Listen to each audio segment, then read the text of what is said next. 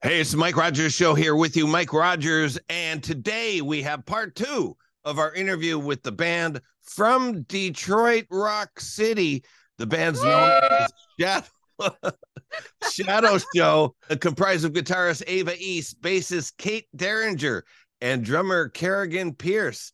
Shadow Show, ladies and gentlemen, a big hand. Thank you. I never get sick of that. So wait, Happy New Year. I forgot to tell you Happy New Year. Oh yeah, Happy New Year. Did you guys have a good New Year's? Yeah. We were together. Yeah. As always. We are a 3-headed dog and we cannot separate. If we wanted to. No, I'm kidding. Oh, okay, so I understand that you guys are like family and you're together. Do you fight? She gave me a black eye once. I did not. Don't say that. No. We're like sisters. Yeah. So we'll get a little bicker, but then 5 minutes later, we're just having a good time. Yeah. We don't fight. We don't fight. Sometimes have disagreements, which is normal. I think that we're a very highly functioning as friends and as a band, and we just get along really well and love each other a lot. That's really cool. So I want to ask you guys a philosophical question. Oh. So guys make bands, and basically their purpose is to pick up girls. That's it. But how about girls? Why do girls make bands? Why do girls make bands? Because we like music. Because we want to rock together. Yeah. That's the same answer. I asked this question to Japanese girl bands, and actually I basically only play girl bands on my radio show. Only. And I asked these girls, like, so why did you make a band? And they're like, we just want to make music and have fun and stuff like that. But if you ask a guy, they're like, oh yeah, I want to pick up girls. That's why I don't have a girlfriend. It's like it's because they can't think of an answer on the spot. So this year, 2023, what are the big plans for Shadow Show? Are you recording a record? Are you going to tour, or what are you going to do? Are you going to come to Japan? Try to come to Japan, or what are you going to do? Well, I would do anything to come to Japan. It is bucket list. Yeah. Why don't you set us off there, Kate? In March, we're doing a 2-week tour around South by Southwest. Mm-hmm. So wait a minute. You're touring and you're going to South by Southwest? Yeah. Oh yeah. Yes. Yeah. That's so cool, because now I can tell Rodney, you're going to send me some new songs. I have to send Rodney new songs. What day is today? I don't even know. Oh, Sunday. In 2 days. In 2 days, I have to send Rodney new songs. And then if I tell him, hey, Rodney, this band, you played 2 of their songs last week. Yeah, well, do I pick them right? They are touring with South by Southwest. And he will be like, whoa. So tell us about the tour with South by Southwest. I thought South by Southwest was a film festival. It's a music festival in Austin, so we're just doing film. Yeah, and a film festival. But for us, we're playing the music festival in Austin, so we're doing a little tour like around that. Yeah, on our way down and back. It's a long way from Detroit, so we need to make some stops on the way down. Yeah, they have a Japan night at South by Really? Yeah, they have a Japan night, and Japanese bands go there. Okay, cool. So we'll try. Oh, yeah. Sorry, let's tell us about South by Southwest tour. What is that?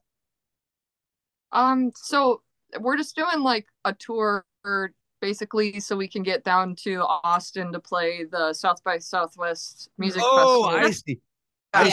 I see. You're going to play a bunch of shows and then play South by Southwest. Yeah, exactly. Oh, I see. So, South by Southwest have some kind of like stages or something like that, like big. It's spread out over a bunch of different bars and venues around town. So there's like official South by Southwest shows, and then there's also like a bunch of unofficial shows where people might throw like house shows. It's pretty much like a hub of like a lot of bands from all over the place are coming here for this music festival. Yeah, really it's a pretty big like festival. A lot of like industry people are there and stuff like that. It's really fun. It's famous in Japan. Yeah. Oh, that's awesome. It's very famous in Japan. So okay, so you're doing that, and then are you recording a record or anything else? We're working on writing songs for what will go towards our third record, but we're in the works of just figuring out a release for our second record that we have finished. And we're shopping it around now and trying to find a label. It's like we may have singles. I'm sure what the future holds for us releasing music will become clear once we like kind of lock in that release. But we never stop making music, and we love recording too. So we were just talking about earlier today, little like not side project, but a little special release, maybe sooner than anyone thinks. But yeah, you can expect us. We definitely want to be touring a lot when the record comes out. Everywhere. We'd love to go around the world. It's all pretty up in the air for us right now with the second album because it's complete. We just don't have a release lined up. Okay. So we're trying to get that secured while also thinking forward about the third album. Yeah. Now I remember what I had forgotten. So I'm going to send you the names of a few Japanese people who you can send this record to him and tell them we don't have a release, and we're not going to release it on what's it called, Spotify and things like that. And we wanted to know if you would release us on your label. That would be pretty sweet. So I'll send that to you too. Thank you. Thank you. You will love these guys. These are the nicest guys. They're just really nice. Things are different here in Japan. There's basically no crime. There's no trash in the streets. Service is awesome, and I never hear people screaming like outside. If I go to the store, you just don't see that here. It just doesn't happen.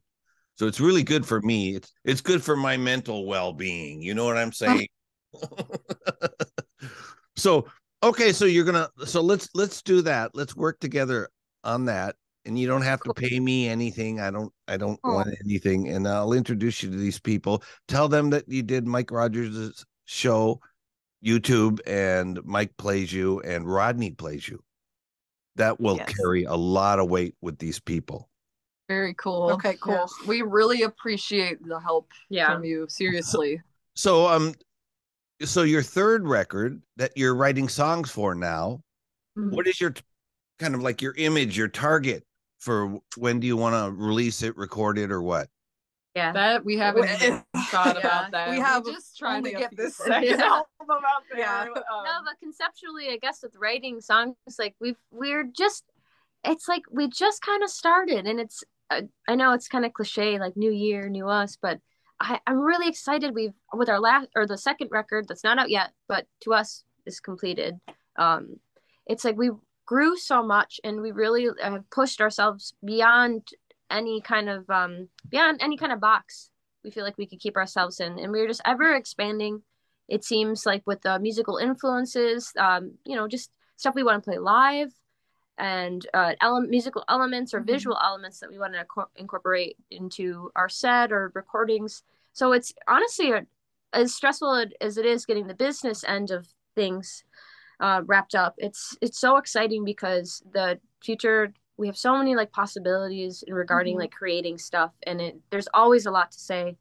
With our second record, we have a lot to say, and that's not going to stop. So yeah, I can't give you a definite answer, but it hasn't come together too much yet, but we will be continuing to write it while everything comes together for the second one, and then hopefully by the time the second one comes out, we have the third one ready. Also, I will say with the second album, when we started writing it, basically we were supposed to do that South by Southwest tour with a European tour March 2020.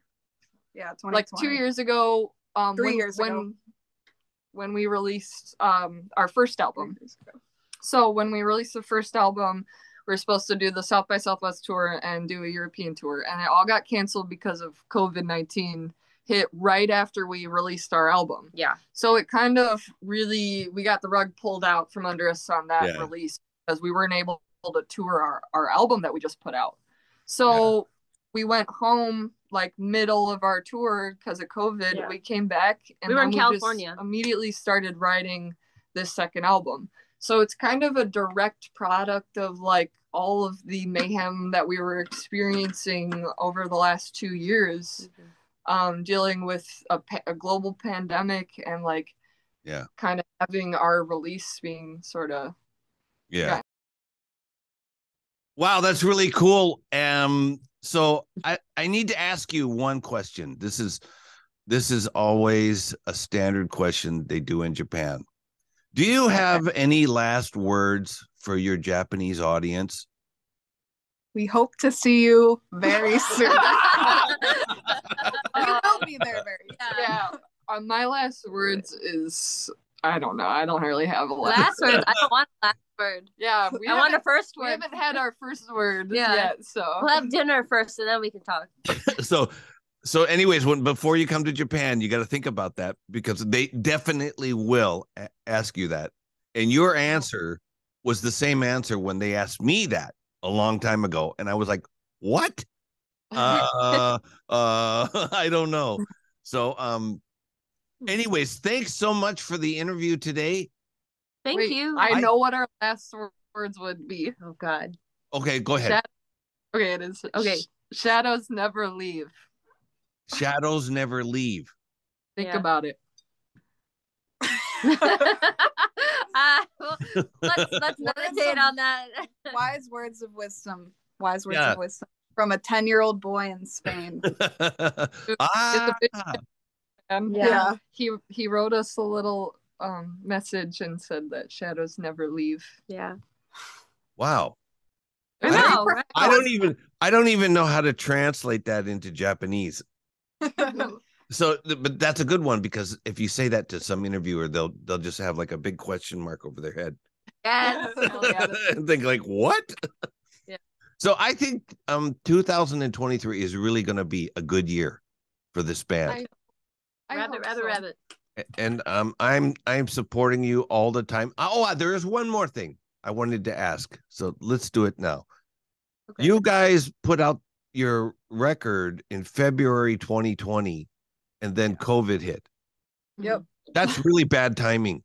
I mean, it happened in the middle of our tour we had just gotten to California and within 24 hours all of the rest of our tour dates got canceled and we had to turn around and go home. Hey, at least we got the records though. Yeah. That's all I'm saying. I'm glad it was out there because a lot of people's releases didn't happen at all. Really? So yeah, like a lot of if they were supposed to come out in March, like the end of March. Nope. No. So we got ours out. Delayed. Yeah. Thank God. That's, oh God, for me that just, I used to play in a band a long time ago. And this sort of thing happening kind of makes me think like, gee, if that happened to us, that would have killed us. I mean, we died after a year anyway, but it died inside. And then we took our pain and turned it into our next album. Yeah. It was like we just kind of focused on the next album. So like it's kind of a good thing. It was the only thing we could do from slipping into very deep despair. Yeah. Basically. Yeah. Was to write. It's true. It was like, wow, what are we gonna do? Yeah. It's like that was the only thing we could do was write new songs. Yeah, we can sit down and cry over it, or we can cry on our guitars. It was like you can't even go to the fucking grocery store, but we can at least get together and jam. We were already a COVID pod because we had a tour van that almost. It's a long story for maybe another time. We'll write a book. So anyway, this year I will definitely support anything you guys do. Thank you. Keep me informed about tours where you're playing and send me all your music. So I think you guys are like, what do you say? The sprouting of the seed of a new rock and roll movement or something like that. So anyways, thank you so much for the interview today. Yeah, Thank thank you. Thanks so much for having us. Yeah, it's been lovely. I'm glad. So when you guys get super big, and then you come to Japan and you play the main stage at Fuji Rock, don't forget about me. I say that to so many people. You guys know, of course, you know Jack White. Well, not personally, but we do know. So before they were famous, they were like nobodies. Him and Meg White came to Japan, and it was kind of like interviewing you guys. They came to Japan, and they were guests on my show, and they played at a place in Ikebukuro, a town kind of north of Tokyo. And I went to their show. There weren't 60 people there.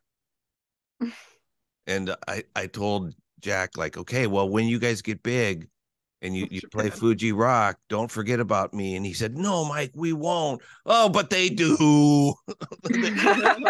Not us. We will never forget you. It's okay. That's our last word. We'll never forget you. It's okay, because I know when you get really famous and stuff, then people handle things for you, and you're too busy doing whatever it is you're doing. And the people who are handling things don't know about the history and stuff like that. But anyways, I'm supporting you guys all the way. Okay. Thank you. We'll keep in touch. Okay. Thanks so much. Shadows never leave. See you later. Bye. Bye.